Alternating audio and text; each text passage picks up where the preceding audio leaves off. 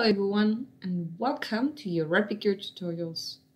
Today we are going to see how to change the reference shake guide on your Rayplicker Handy device.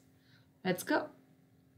To change the reference shake guide on your Rayplicker Handy device, you will need to connect it through its docking station to your computer using its USB cable and making sure that it is turned on the home screen.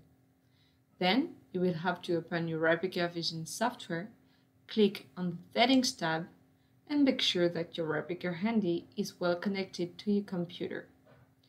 Then you can click on the Change Shake Guide icon. You will see a scrolling list appear. You can then select the new reference shake guide on your Rayplicker Handy from among those proposed. Click on the shake guide of your choice and then click on the switch button. Your device will then shut down as indicated on the software.